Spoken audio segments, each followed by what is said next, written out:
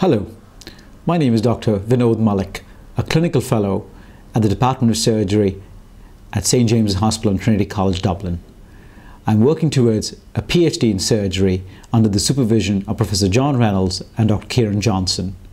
My area of research is evaluating the role of PET, also known as Positron Emission Tomography scans, in esophageal cancer.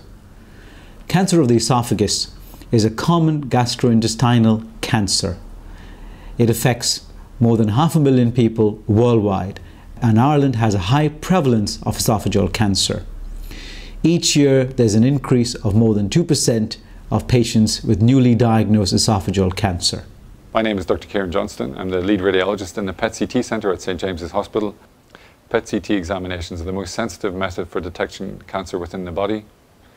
It combines PET scanning with CT scanning. CT scanning or CAT scanning gives us information on the structure of the body, whereas PET scanning or positron emission tomography gives us information on the function of cells. Patients receive an injection of radioactive glucose, and as cancer cells normally metabolize glucose quicker than normal cells, a PET-CT examination can detect areas of cancer within the body. Here at St. James's Hospital and Trinity College, Dublin, we are evaluating the role of PET scan in the management of esophageal cancer other than being a simple diagnostic tool. When patients are scanned by a PET scan, we encounter hotspots in the body, which can either represent cancer spread from the esophagus or new cancers. We are trying to understand the effect of such newly identified cancers that PET scan may have on the overall management of esophageal cancer. We are also evaluating the role of PET scans to assess response to treatments like chemotherapy and radiotherapy in esophageal cancer. If we are able to identify patients who do not respond to such treatments by means of a PET scan, we might be able to either alter or stop such treatments. This would also help patients in being exposed to unnecessary radiation and chemotherapeutic drug side effects.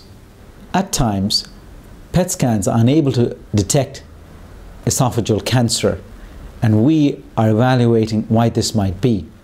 In order to do this, we are examining the esophageal cancer tissue in the lab to ascertain possible molecular reasons that make such tumors undetectable on a PET scan, or the other possibility being that the technology of the PET scan is such that it makes small tumors undetectable.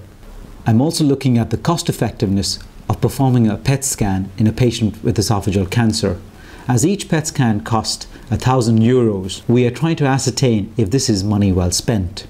It's my hope that my research in the area of PET scans is able to show that they are more than simple diagnostic tools, and their use can be extended in the management of esophageal cancer patients.